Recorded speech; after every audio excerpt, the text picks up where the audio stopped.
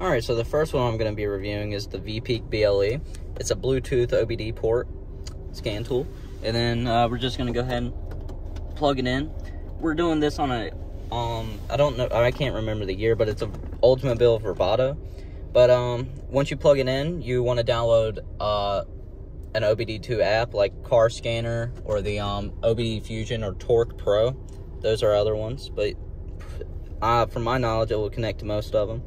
And then once you have the app, you're just going to click settings, and then you can click the adapter, and then this is where you'll connect everything. See, mine's already connected. And then you want to back out and then click this connect button, and it'll connect it to the car. It doesn't take much time for it to be connected, but once you're in this, you have several different options to choose from. We can read trouble codes. This is just telling you about trouble codes. And then this doesn't take long at all either. We have the P0340 code. It's a camshaft code.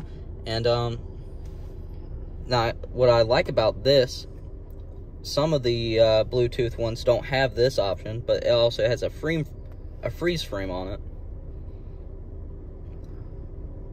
in which it'll show you everything that was going on at the time of the code popping up. Our speed was at 0, our RPMs was at a little over 1200. Our coolant tip was at 68, so it was probably just starting up, and then that's when the code popped up.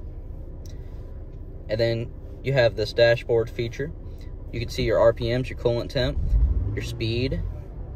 You can add, on this screen, you can add specific sensors you want to check out.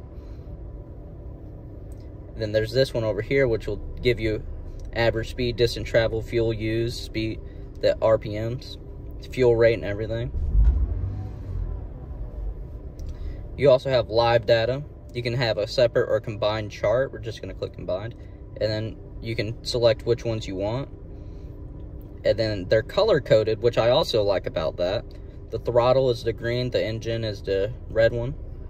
I bleep the gas a little bit, and it goes up and down. The separate one, you can pick again which ones you want to see. You can see specific ones. You can also click the all sensors, and it'll show you pretty much any sensor that is connected to the OBD port, and you can see all of it.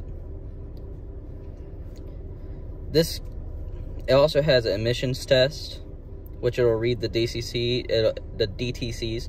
It'll tell you which ones pass, which ones not. See, this one, the oxygen sensor doesn't pass, the evap system doesn't pass, and the catalyst system doesn't pass. So this car probably wouldn't pass the inspection.